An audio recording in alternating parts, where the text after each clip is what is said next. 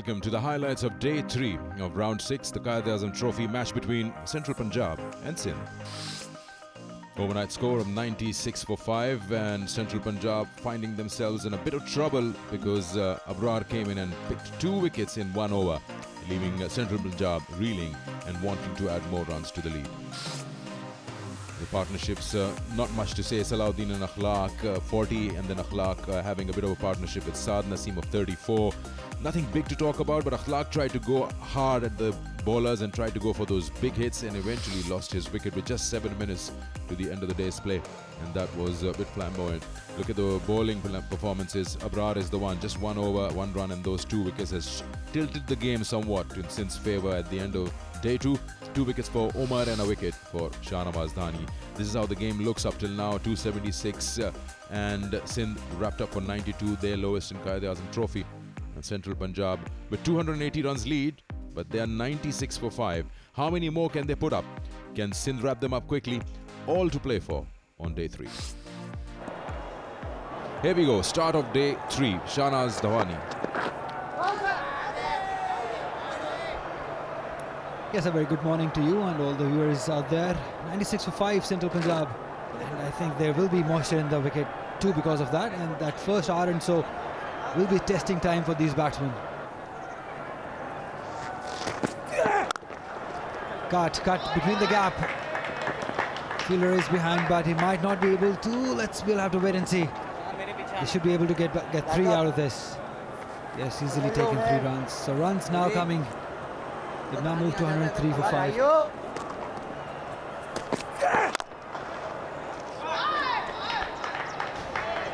Beautifully done by Shan. Fuller delivery and just went through with the line. This is why Shan looks so good when he's playing. When he's going, he has the potential of hitting big hits.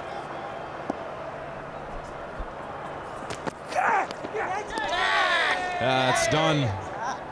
Basically told him, bowl that length, and he's done exactly that. And they've got the wicket of their keeper, Shan. Have a look at that. Tucked in the crease, trying to move the bat away, and Sheza does the rest. So, getting a wicket in the first half an hour of the day's play. Ali Shan goes off, scoring 6, and it's 107 for 6. The captain himself, Hassan Ali, now coming to bat. He would fancy getting some quick runs. It's just amazing to see how the support staff works in tandem with the live game that's happening. And you notice a thing or two which maybe the on-field players or the captain hasn't really end of the over. It's 108 for 6.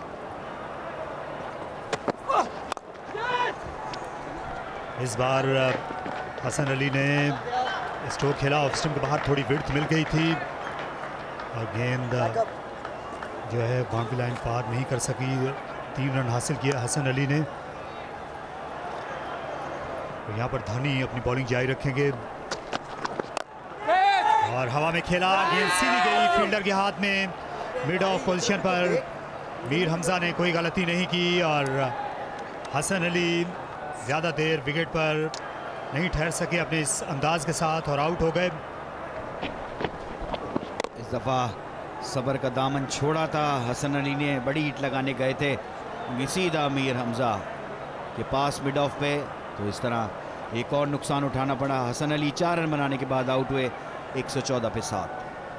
Bilawal Iqbal आ गए हैं, इनमें भी batting करने की सलाहियत है। आसान एक कैच, तो हसन अली आउट हुए। तो मिडिल लेग पे गिरा हुआ बॉल था, बहुत अच्छा उसको खेला है मिड विकेट की तरफ, आसानी के साथ 3 रन बना लेंगे बाल और अपना 3 रनों के साथ अकाउंट भी खोला। 300 रन की यहाँ पर लीड हो गई है सेंट्रल पंजाब की।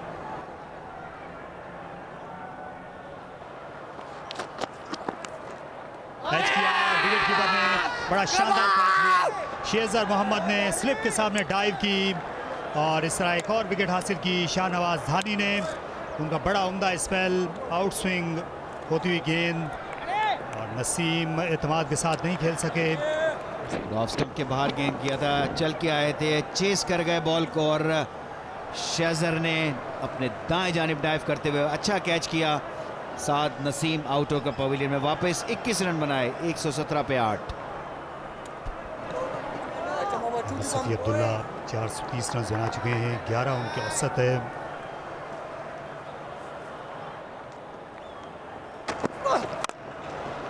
आगे गिरी हुई गेंद और इस मरतबा शानदार शॉट खेला और गेंद बाउंड्री लाइन के बाहर आकर गिरी। पहला छक्का आज के दिन का। और थोड़ा सा एक्सटेंशन ऑफ द किया इस दफा मुस्तफी ने, उनको नजर आया बॉल और बॉलर के सर के ऊपर से बाउंड्री लाइन के बाहर 6 run. Another one, shot one, played it towards mid wicket. This will definitely run away for 4. So Ahmed Safi Abdullah dealing in boundaries at the moment. These many runs at this crucial juncture of the game. Short ball being offered, no protection on the onside. Ahmed Safi Abdullah has been opening his arms.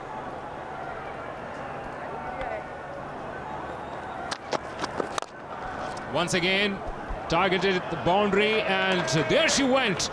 A big 6 by Ahmed Safi Abdullah, his second maximum of the innings. What an innings he's playing, a blinder truly. Beautiful shot, just looked to hit straight over the long on for a huge 6. Down the track, straight over mid-on. We'll have to wait for the signal. Yup, raises his arms for a huge 6. Bilawal Iqbal finishing this over with a huge 6. So the partnership now building up, moving to 36 runs. Bilal finding the boundary first time in this innings, his first 6, Bilawal Iqbal. What a solid hit that one was. Shahnawaz Honey बहुत लंबा spell कर रहे हैं आज far and से। इस बार उठा दिया स्क्वायर लेग की जानिब, वहां पर फील्डर थे लेकिन कुछ नहीं बिगाड़ सकते। एक और छक्का सफ़ी अब्दुल्ला का, तीसरा छक्का लगाया इस सुबह का सफ़ी अब्दुल्ला ने। अच्छा टाइम किया इस बार, कैरियर का हाईएस्ट स्कोर भी बना लिया अहमद सफ़ी ने और ये बहुत बड़ा छक्का मिड विकेट की तरफ खेला है और उठाकर खेला स्क्वायर लेग पर। सऊद हैं लेकिन वो गेंद को देखते रह जाएंगे।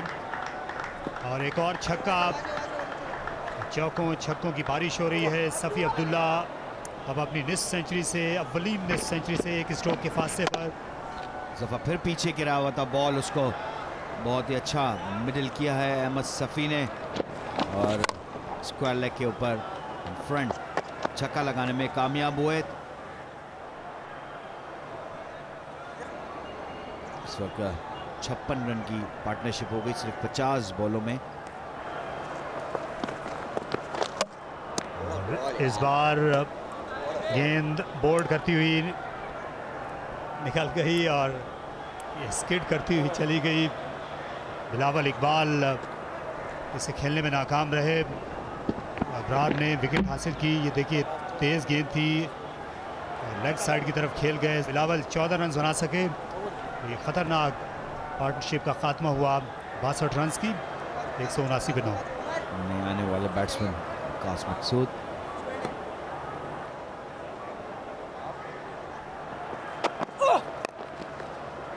और इसके साथ ही उनकी पहली निस सेंचुरी मुकम्मल हो गई। 4 रन भी मिल जाएंगे इस outside as per. First class cricket में ये पहला मौका है जब सफ़ी अब्दुल्ला ने निस सेंचुरी का संग मील अबूर किया। बड़ी उम्दा और जारहाना बैटिंग का मुजाहरा। टाइमली 50 किए हैं अहमद सफ़ी ने।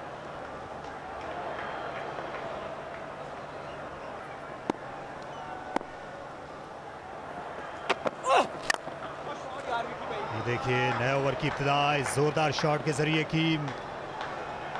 इस बार सफ़ी अब्दुल्ला नहीं बल्कि वकास से वही बाएं हाथ से हिट करने में और बाउंड्री लगाने में कामयाब हुए। ओवर पिच बॉल मिल गया वकास मकसूद को और उसका उन्होंने भरपूर फायदा उठाया। इस दफा रिवर्स स्वीप खेला है वकास मकसूद ने और मुझे लगता है कि 4 रन यहाँ हो जाएंगे और इस दफा कनेक्ट करने में कामयाब हुए। बड़ा अच्छा खेला, 4 रन हासिल हुए वकास मकसूद के और वो भी आते ही उनका साथ देते हुए तेजी के साथ यहाँ पर ये रन्स बन रहे हैं। कैच घूमेगी घूमेगी। More runs to Waqas. It is going to be boundary once again. Hamza could not chase that one. Wild swing of the bat. How did the fielder did not improvise that? It's going to spin away from him.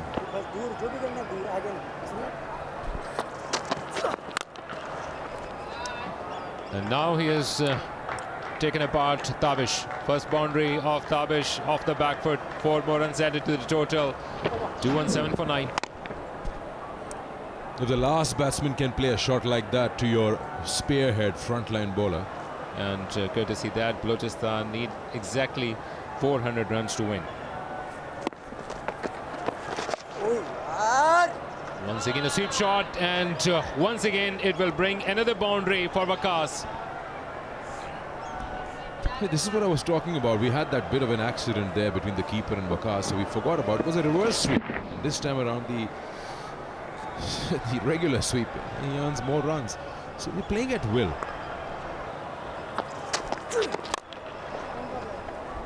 Really, this length, this bowling is not helping. You've got 2 men, deep square leg, wide, deep fine leg. And you're bowling a length ball. ने खेला और catch out हो गए और वकास साथ छोड़ गए आखिर में सफ़ी अब्दुल्ला का। तो यूं सेंट्रल पंजाब की इनिंग्स इख्तिताम को पहुंची। गेंद ज़्यादा उछल गई थी तवक्को से, रिवर्स स्वीप करने के लिए गए वकास और स्लिप निकाई दे बैठे। तो 247 पर सेंट्रल पंजाब की इनिंग्स तमाम हुई। जी हाँ, बहुत उम्दा तरीके से ये शॉट खेल रहे थे, लेकिन इस बार थोड़ा बाउंस ज़्यादा मिला है ब्रार को। उनके हाथ को छूती असद शफीक जो कि फर्स्ट स्लिप में खड़े थे, कोई गलती नहीं की उन्होंने। 32 रन बना सके, बहुत अच्छा साथ दिया सफ़ी का। डिसअपॉइंटेड होंगे दोनों, एक 50 नहीं कर सके, एक 100 नहीं कर सके। What a stubborn survival from Central Punjab's last 3 batsmen. In terms of partnerships, wow, they were good. Safi 83 not out, and he got his first class 50. Waqas 32 of 45, and they scored quick fire runs. Look at the whole scorecard. This is just the last 2 guys who've done the maximum damage, at least on day 3, and they've surprised the bowlers. Bowlers had no answer because they were struggling to get this wrapped up.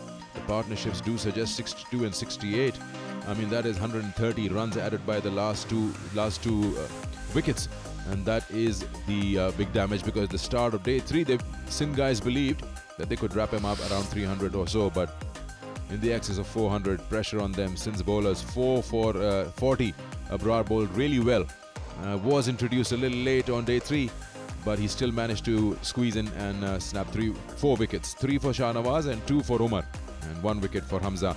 Tabish Khan, the one with the most of the experience, went wicketless. So Sindh have got the task in front of them. Let's see how far they go with it. Play. यहाँ left arm over the wicket आएंगे।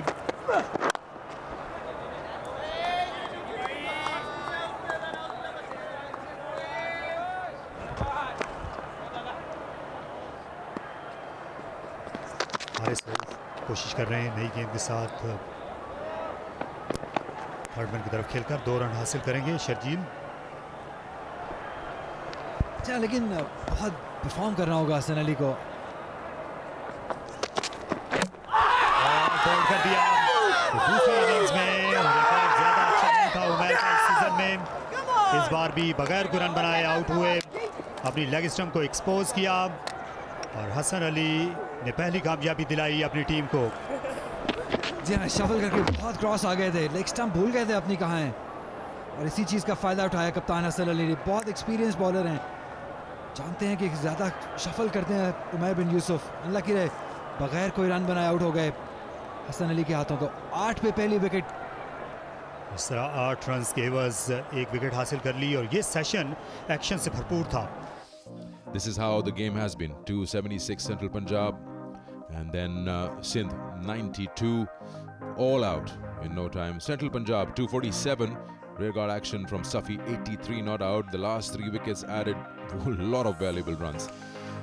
424 is what Sindh needs, and they've got a full day and the final session on day 3 available to them.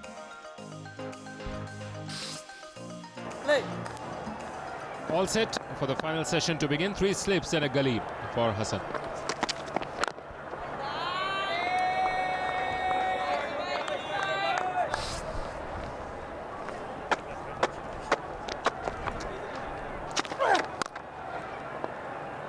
Four runs for Sharjeel.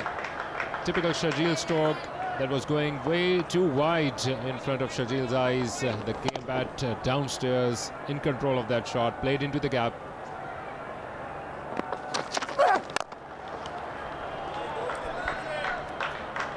That's pure timing.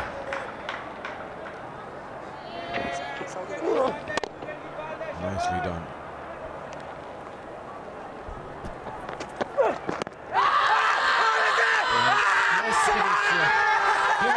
By the umpire, a huge wicket by all means for Central Punjab. Another failure in the second innings as well for Saud Shakil. Would love to look at that again. That's the area he's been bowling.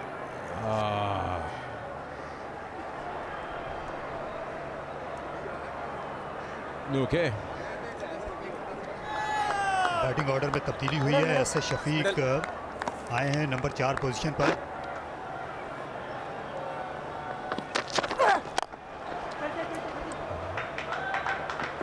खूबसूरती के साथ खेलने में कामयाब हुए. गेंद आहिस्ता हुई है बाउंड्री के करीब और ये डाइव रायगा गई. कासिम अकरम गेंद को पीछे नहीं हटा सके. स्क्वाड ड्राइव किया था शर्जील ने.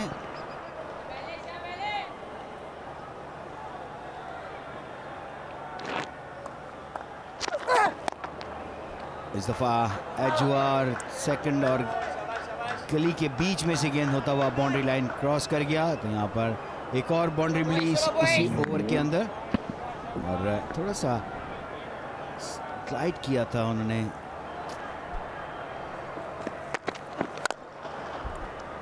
Stand and deliver once again. Sharjeel will have to wait for the umpire signal. It's a 6 and 50 up for superstar for Sindh within 70 deliveries. First 6 of the innings. Sharjeel is unstoppable.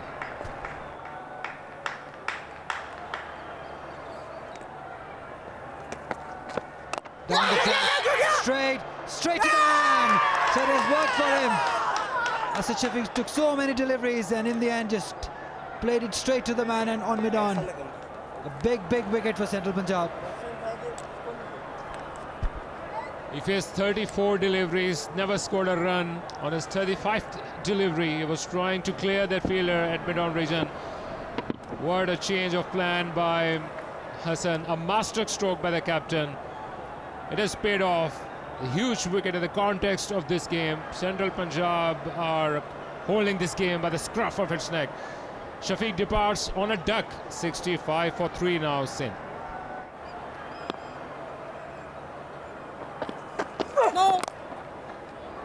शानदार shot. ये zone इनका है शर्जील का. यहाँ पे जितनी बार ball होगी उतनी बार बाउंड्री के बाहर जाएगी और इसमें कोई इनको प्रॉब्लम नहीं आने वाली.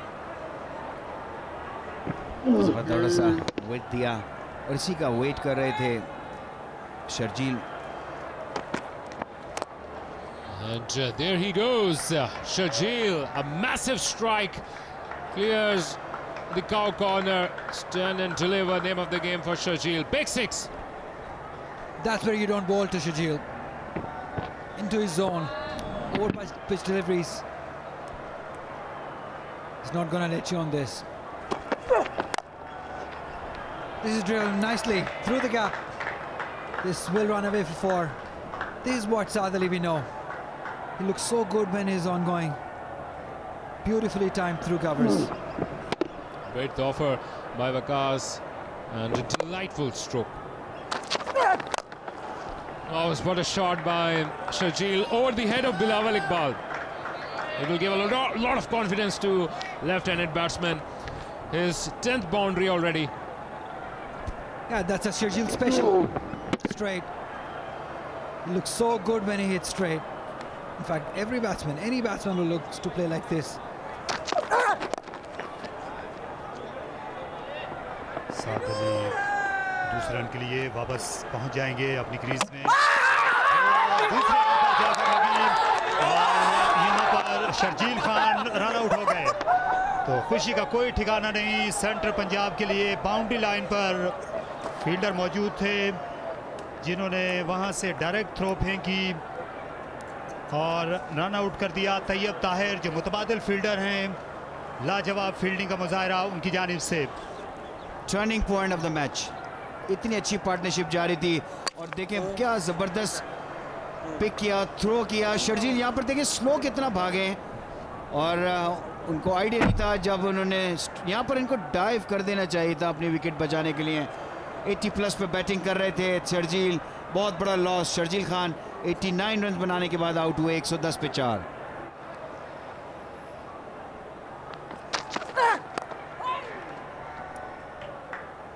थर्ड मैन की तरफ खेलने में कामयाब हुए, सेकंड और गली के बीच में से। और बॉलर ऐसे थोड़ा सा खुश होते हैं जो बैट्समैन थोड़ा एंगल करते हैं आके। ये देखें उन्होंने डेलिबरेटली उसको खेला है,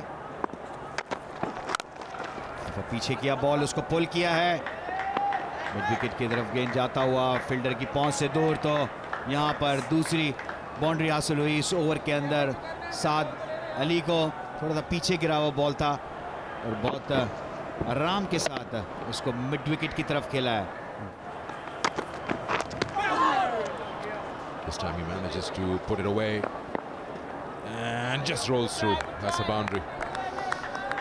That's a very untidy work there at the boundary line. Tied legs on the boundary line up. It's third boundary for Shazam Mohammad. That was Bilawal Iqbal. Bowled so many overs today. Tired effort by him.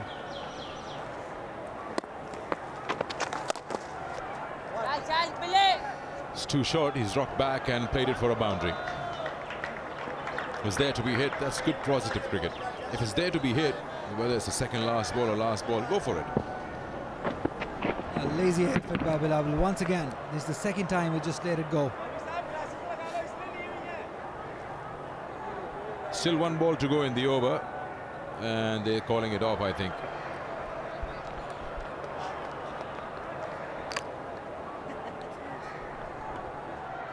So it's 152 for 4 in 50.5 overs, and day 3 comes to an end. So Sindh survives to live another day. 3 more sessions, and if they can see it off, 6 wickets is what Central Punjab needs to record their first win in this season's. So this is what's happened in this match, round 6, and at the end of the third day's play, it is Sindh struggling but trying to survive moments in sessions. 152 for 4 in 50.5 overs. The partnership looks important. Saad and Shehzad trying to fight it out. The partnerships, well, 40s, 30s, nothing huge up till now, and this is the last recognized pair. So Sindh is feeling the pressure all over. Central Punjab trying to get the remaining 6 wickets.